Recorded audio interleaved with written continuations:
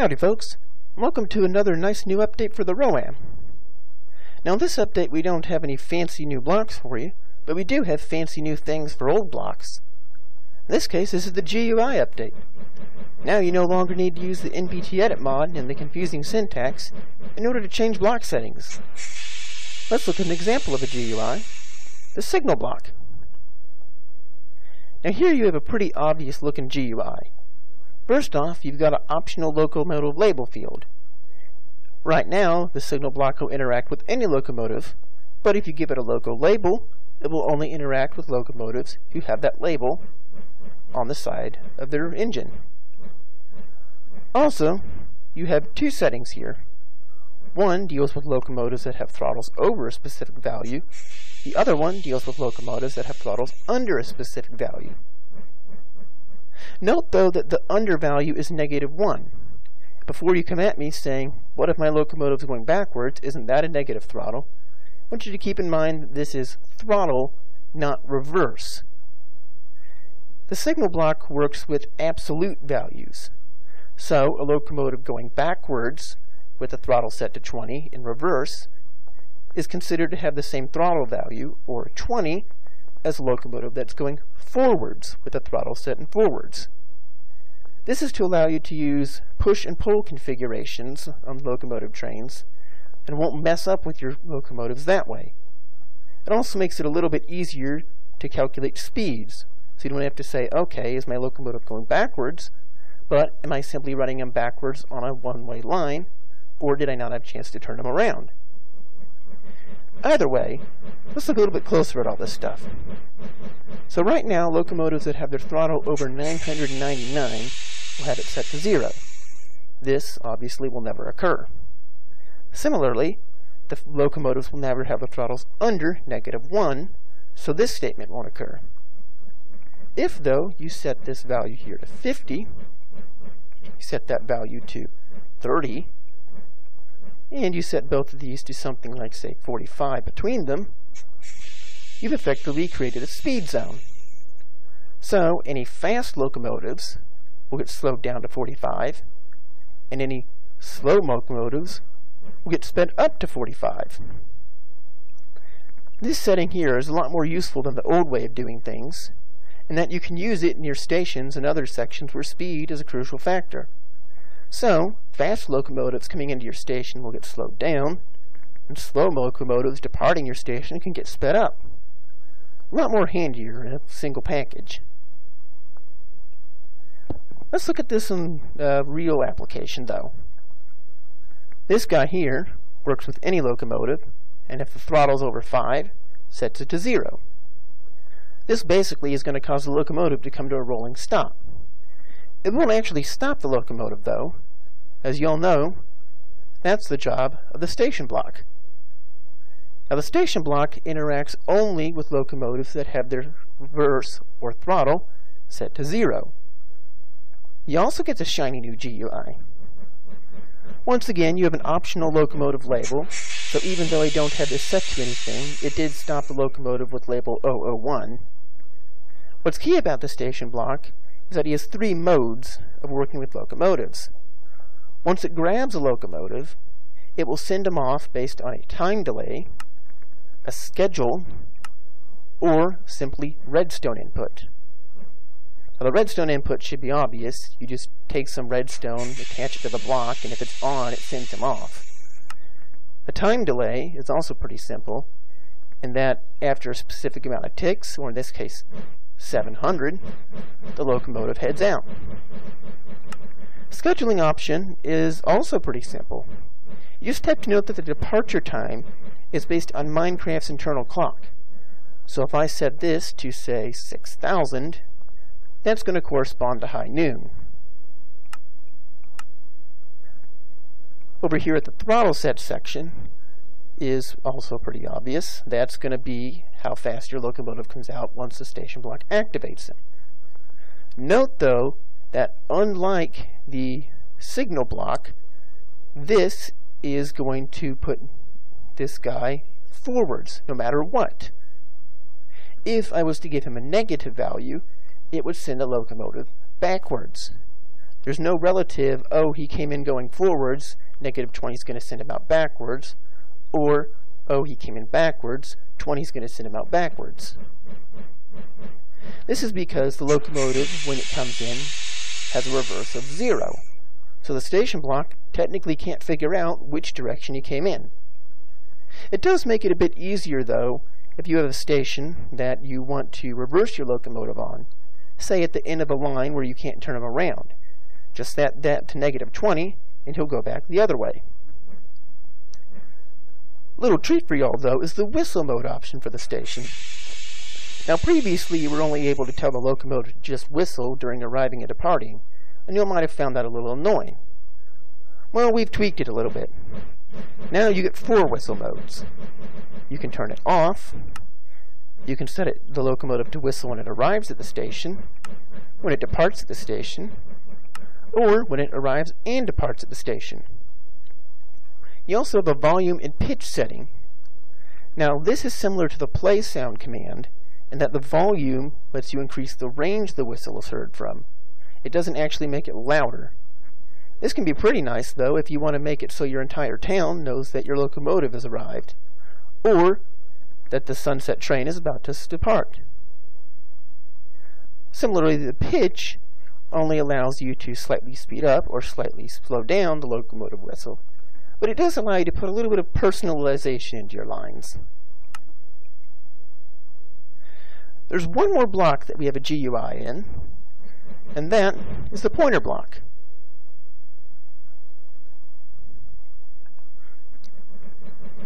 Now this guy has just a few options.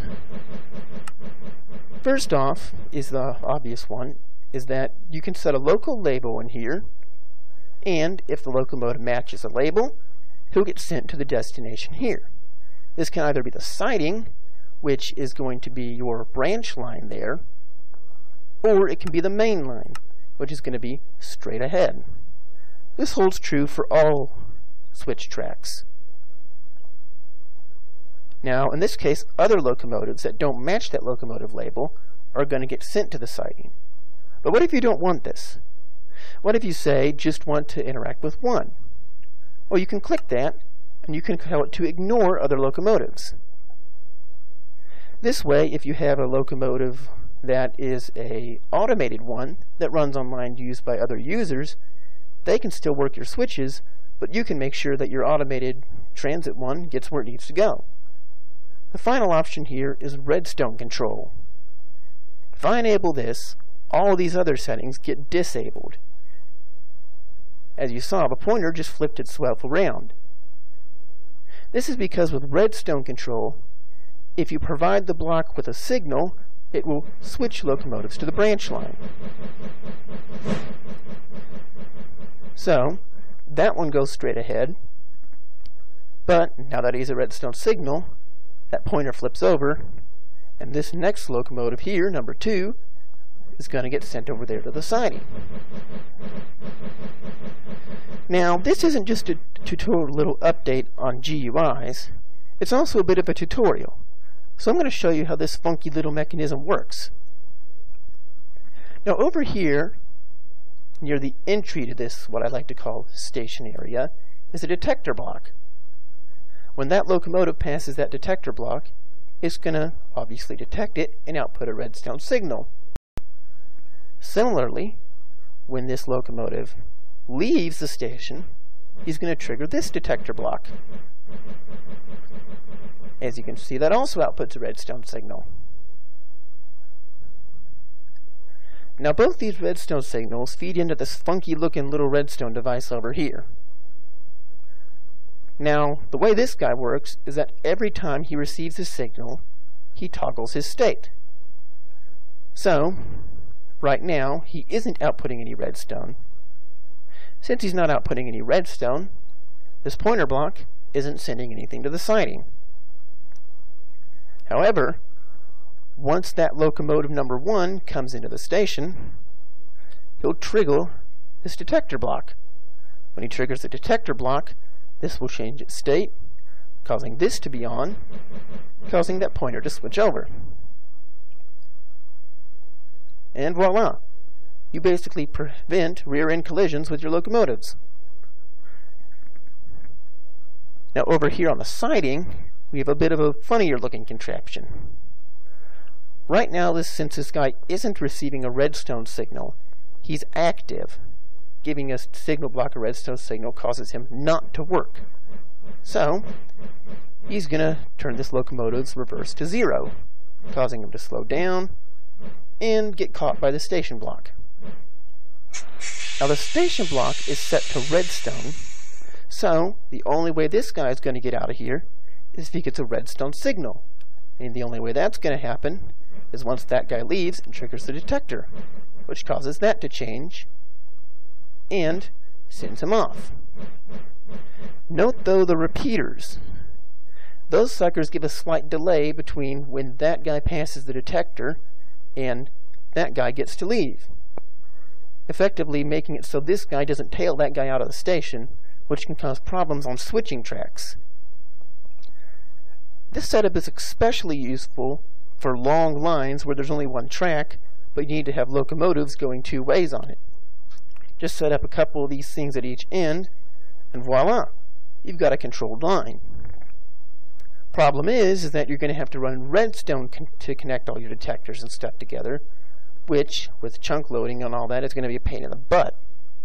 I suppose you could go modern and use a wireless redstone device, but personally, I prefer the old-fashioned way, which is just schedule all your locomotives on a timetable.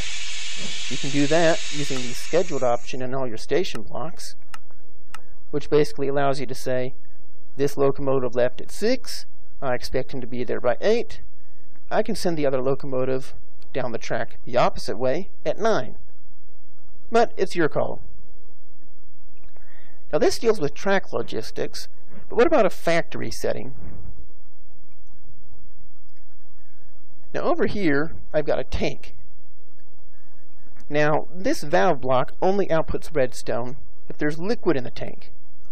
So if I go over here, grab some water, start putting it in the tank, that guy is going to activate, causing this guy to turn off, causing this signal block here to become active. So when there's water in the tank, this signal block stops trains. Now there's a pointer block over there that lets only the tank train come over here, so you can know you'll actually get something worth stopping. Now you might say, oh, wait a minute, there's redstone on here. You're going to stop the locomotive and the station's going to start them again. You would almost be right there, in that the tank block, when it's working with the tank, outputs a redstone signal through a comparator. If you hook this up to an inverter, then whenever he's working with the tank cart, that won't turn on, which means the only time the station will release the train is when he's done emptying the tank, or when your tank cart's full, either one. This is pretty nice. The problem is you have to make sure your blocks are spaced pretty well, in that you want this guy to first catch a train, set him to 0, he then should roll a bit and get out of the range of him before getting in the range of the station. While he's rolling though, this guy needs to catch the tank cart. The key here comes that you don't want him to catch the tank cart before he's left the area of this guy. If you do, he'll catch the tank cart, this will turn off, the station block will catch him, and this guy here will be active. Although it actually isn't that bad, because once this gets empty, that will shut on, so this guy gets disabled. Really, you only have an issue if you can't use comparators or something to detect the level of a tank. Note though that this situation here is only valid if you're draining a tank and trying to fill a tank cart. If you flip this to try and drain something, note that that comparator is still going to be off. You can always add a little bit of liquid, though, which will cause this to become active and the whole thing to start again. The problem arises is if you have a tank cart come that drains your entire tank, you won't work anymore. But if you're planning to fill your tank from other things, such as a Buildcraft oil factory or whatever the heck you use, then it probably will work. It's just something you need to keep in mind. Well, that's about it for this little intro. Hope you all enjoyed the mod, and keep yourselves posted. If you all have any other suggestions, though, stop by the forum. Always eager to try new things out. This is Don Bruce, signing off.